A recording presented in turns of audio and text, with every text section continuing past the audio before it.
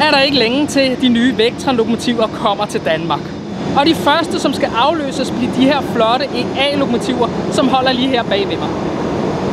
DSB's EA-lokomotiver har i de sidste par år kørt meget begrænset i den daglige drift. Den ældre teknologi og de manglende reservedele gør det svært at opretholde en stabil drift. DSB ønsker også i fremtiden en mere moderne og ensartet flåde af både togsæt og lokomotiver, der vil gøre omkostningerne til vedligeholdelse og uddannelse af lokomotivførere mindre end i dag.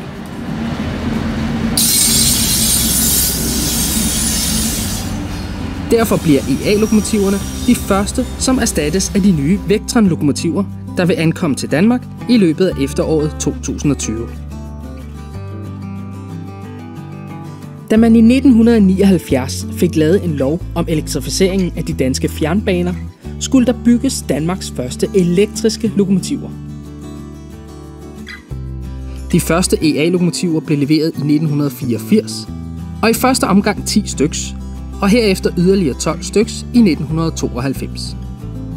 De første 2 lokomotiver blev leveret fra Tyskland, mens de øvrige 20 styks blev bygget af Scandia i Randers. Den første fjernbane, som var klar til eldrift, var kystbanen mellem København og Helsingør i 1986, hvor EA-lokomotiverne sammen med de røde BN-vogne udgjorde størstedelen af regionaltogstrafikken på kystbanen.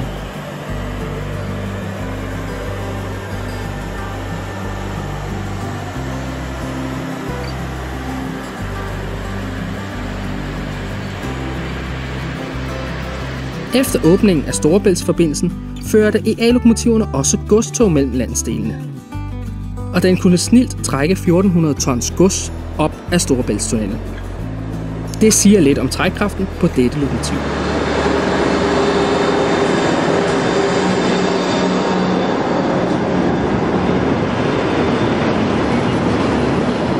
Også mange internationale tog er blevet trukket af EA. For eksempel skitoget.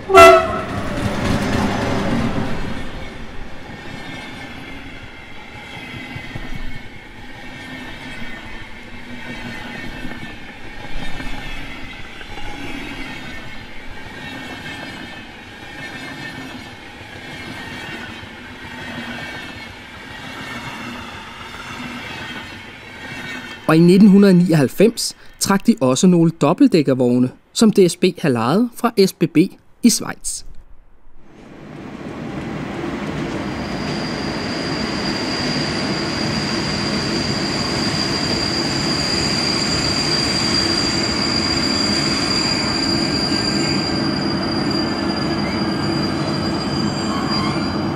Planen var oprindeligt at have over 100 styks EA-lokomotiver i flåden, men blev ændret til kun at have 22 styks, da elektrificeringen blev stoppet, og dieseltogsæt var mere at foretrække blandt daværende politikere.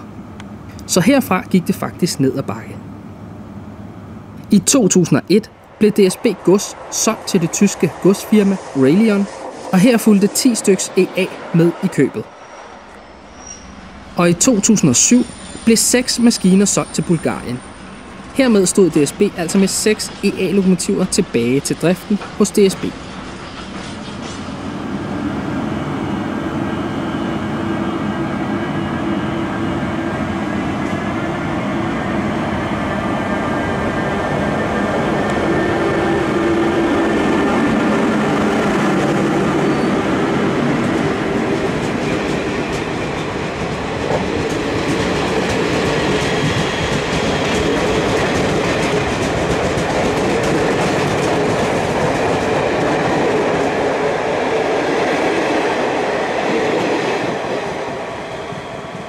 I 2010 blev de gamle BN-vogne udrangeret, og i 2014 valgte City Night Line at indstille nattogene til Danmark.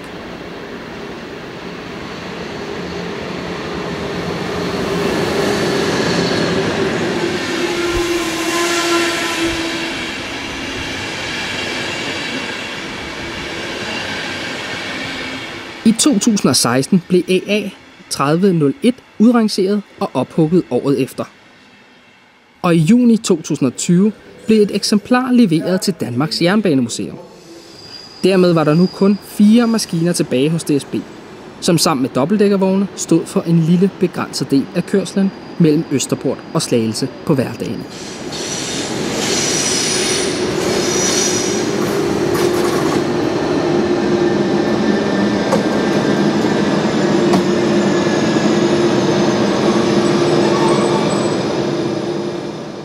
EA-lokomotiverne bliver vedligeholdt på centralværkstedet i København.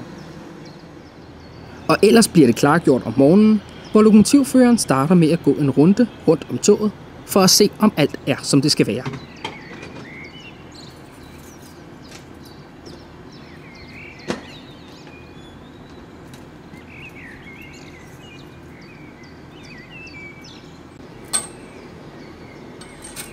Men lad os se, hvordan sådan et lokomotiv startes. Velkommen på DSB's meget fine el-lokomotiv EA. Banen havde oprindeligt 22 af dem, men det er gået galt for jernbanen, for at sige det mildt. Vi har kun 4 lokomotiver tilbage, og så en på museet. Desværre, det er et meget fint og meget kraftigt el-lokomotiv. DSB bruger dem jo kun til regionaltrafik i dag. Før i tiden var de jo forrest på både posttog og internationale tog. Lad os få startet sådan en heroppe. Vi står på den nyeste af dem, 3022. Den er leveret i omkring 94-95, hvis jeg husker rigtigt. Vi skal have noget strøm på den. Vi har et skab her, hvor vi kan vælge forskellige ting, blandt andet vores batteri. Og så har vi valg af strømoptager og hvordan vi kører med lokomotiverne i dobbelttraktion. Herinde har vi maskingangen. Vi kan tænde noget lys i. Vi skal lige ind og tjekke, om tingene er i orden.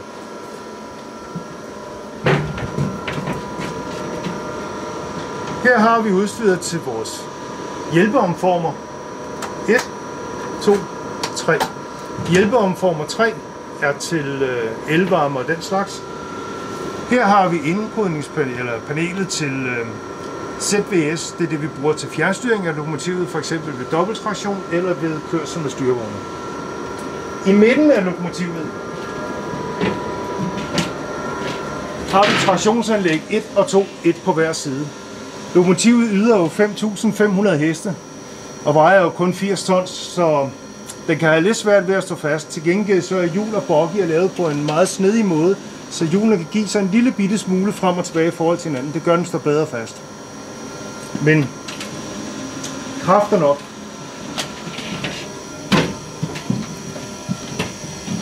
Hernede har vi luftanlæg med skruekompressor, lufttørre anlæg heroppe og luftbeholderne lige bag ved os.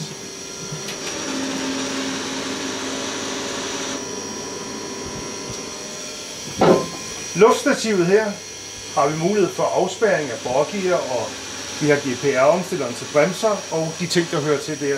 Styreventilen sidder her. I den modsatte ende af lokomotivet har vi så førerrum 2. Førerrum 2 er identisk i forhold til førerrum 1, der er ikke forskel på det. For at starte sådan et lokomotiv her har vi en blå nøgle. Vi har også 2 andre nøgler, som bruges til sikkerhed i forbindelse med at komme ud af lokomotivet ved uheld, jording af lokomotivet og andre ting. Men den blå nøgle er den, vi kører med. Drejer den, sætter lokomotivet i førerbord.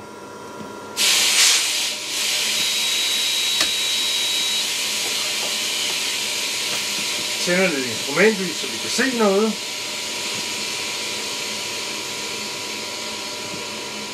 Nu starter lokomotivets lidt forældede computer, men overvågning og hvad der ellers er på den, det kommer frem her. Lige nu skriver den, der er 0 volt. Det gør den også her. Det er fordi, at vores pantografer endnu ikke er kommet op. Nu drejer vi den her til strømoptager. Der går et kort øjeblik, så får vi strøm.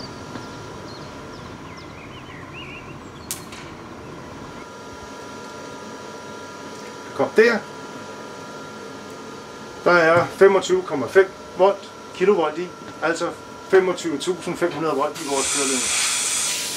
Vi sætter hovedafbryderen ind nu, og det vil godt kunne høres.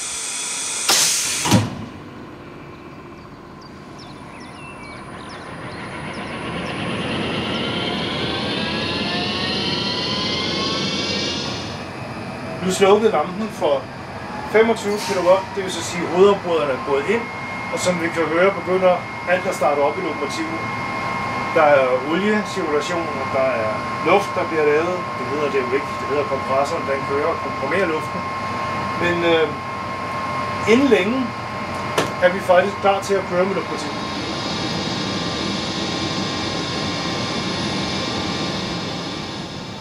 Efter klargøring rangeres lokomotivet over til Belvedere, hvor vognene holder, som er klar til at blive koblet på.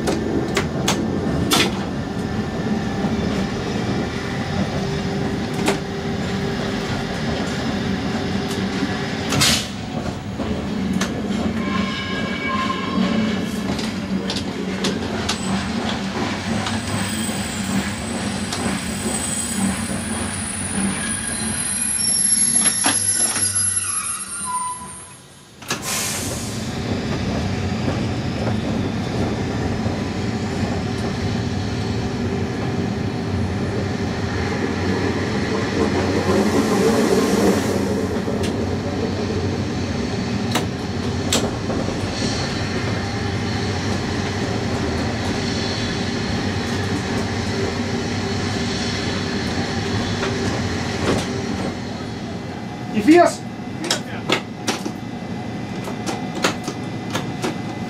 Jamen det prøver vi sgu. Hvad fanden er det hedder? Kablet, det hænger dernede i den anden ende. Ligesom på mange andre lokomotiver har EA også et rangerpanel i hver side af førerrummet. Det gør det nemmere at rangere med lokomotivet. Og dødmandsknappen sidder i gulvet, hvor der trædes ned med foden med jævne mellemrum, så lokomotivet ikke standser. Og sidste vogn, tænker du.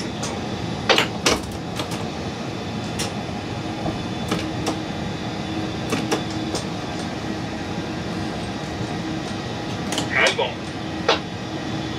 6 meter. 4 meter. Det gør til.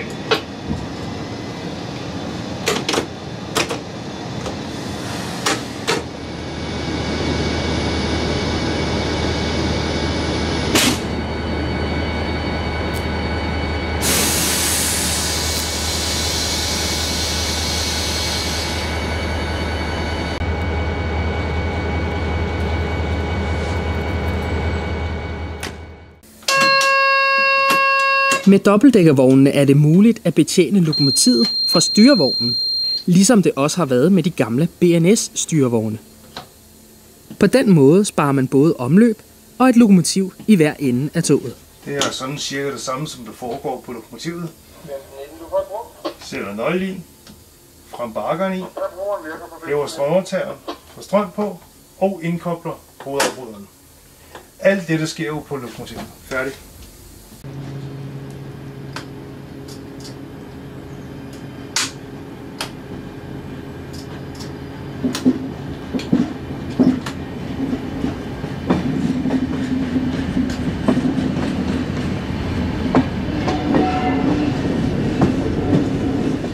EA-lokomotiverne har en vigtig historie at fortælle om den danske jernbane.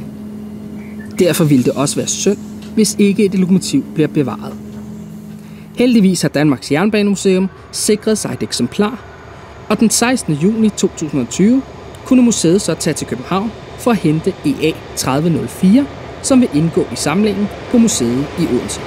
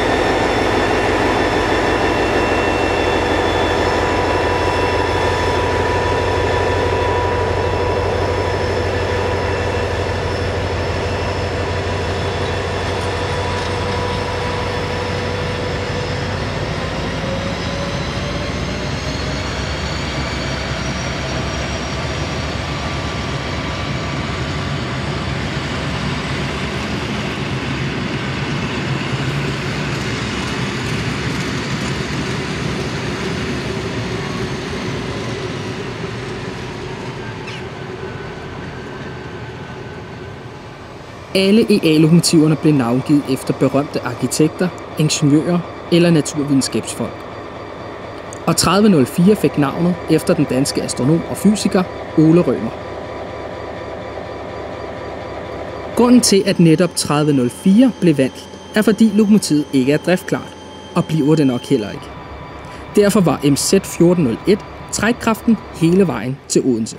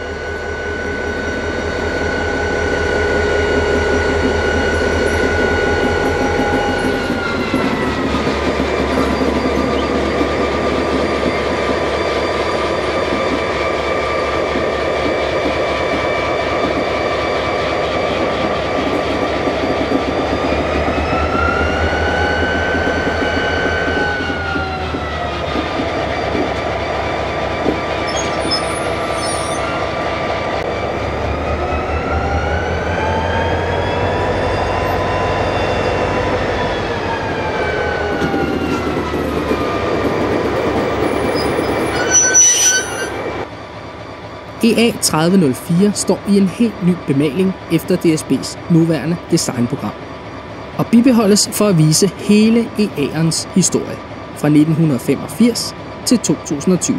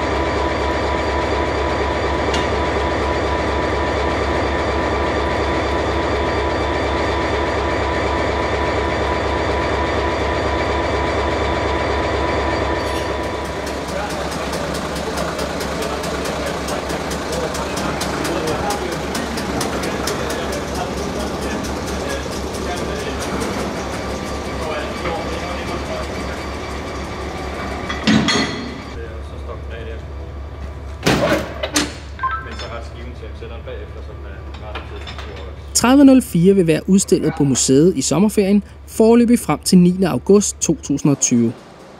Herefter skal lokomotivet på magasin, da det ikke er planen at holde lokomotivet køreklart. Pufferne skal lige dækkes til med poser, så besøgende ikke får snavs på tøjet. Og så står den ellers klar på museet til dem, som skulle have lyst til at besøge det.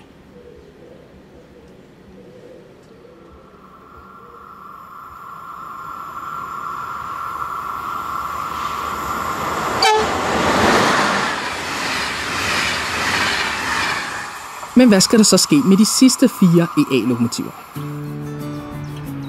De er netop blevet sat til salg med levering i 2021, og mon ikke de bulgarske jernbaner også køber disse.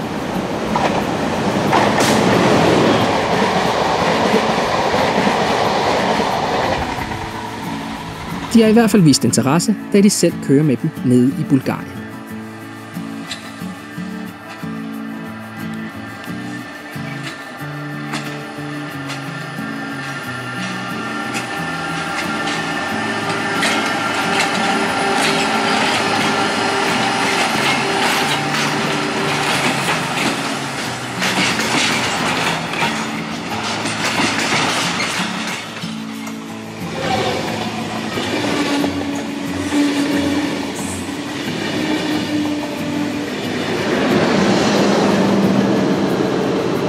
EA-lokomotiverne vil stadig køre på de danske skinner, indtil de nye Vectron-lokomotiver begynder at overtage regionaltrafikken på Sjælland. Så lad os til sidst snuppe en tur med EA 3022, og samtidig opfordrer jeg andre til at tage de sidste par billeder, inden vi siger helt farvel til Litra EA hos DSB.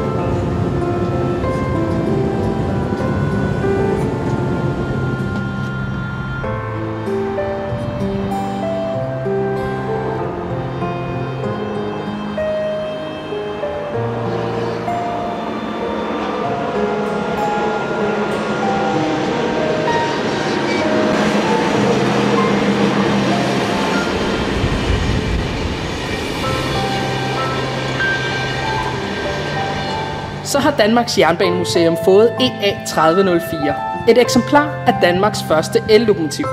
Så jeg vil sige tak, fordi I så med. Husk at give et like og abonnere på kanalen, og så må vi se, hvornår de nye Vectran-lokomotiver kommer. Mit navn er Kenny Cardiavasan. Hej.